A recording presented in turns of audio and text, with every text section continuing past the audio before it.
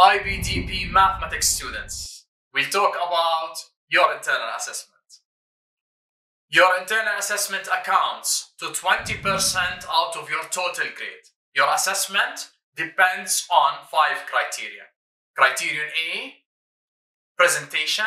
Criterion B, mathematical communication. Criterion C, personal engagement. Criterion D, reflection. And criterion E, which is the use of mathematics.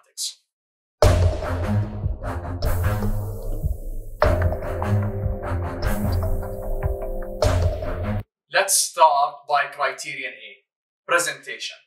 The highest score points for criterion A is 4 marks.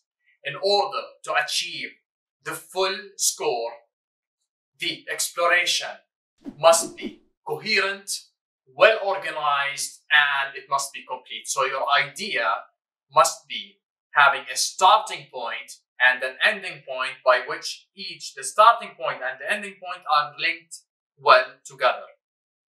Now, criterion B, mathematical communication. The highest score possible for this criterion is 4 marks. In order for you to achieve the 4 marks, your mathematical communication must be appropriate, relevant, and concise.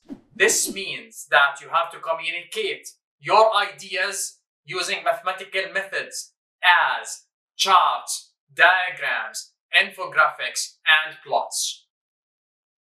It's time now for criterion C, personal engagement. The highest score possible for criterion C is 3 marks. In order for you to achieve these 3 marks, there must be an evidence of outstanding personal engagement throughout your exploration.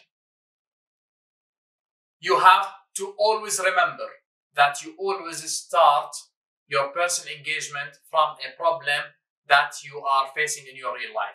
As an example, maybe your dad is investing his money in the forex market and your dad does not know how to calculate any expected value. So you must state in your personal engagement that my dad is facing a problem in the forex market and I will solve his problem using the mathematics I learned inside the classroom.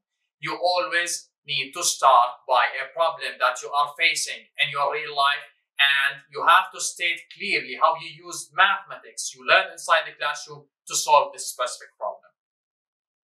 Now, criterion D, reflection. The highest possible marks for this criterion is 3 marks.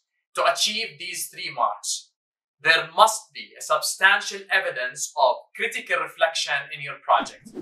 You have to keep reflecting throughout the whole project. It means if you carry out step number 1, you have to reflect on the first step. You have to say, does this solve my problem?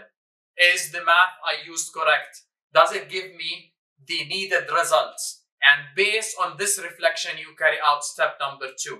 And you have to keep carrying on in this reflection process across the whole project until you solve your problem. The last criterion is E, use of mathematics. The highest possible grades for this criterion is 6 marks. In order to achieve them, the mathematics used must commensurate with the level of the course. This criterion is different from standard level to higher level students. If you are a standard level student, then the level of math that you're using must be as difficult or complicated to the level of your course.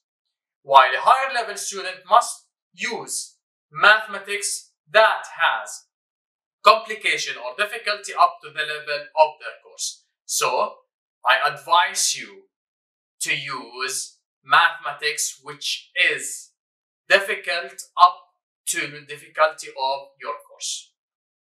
So guys, subscribe to keep notified about all our upcoming content.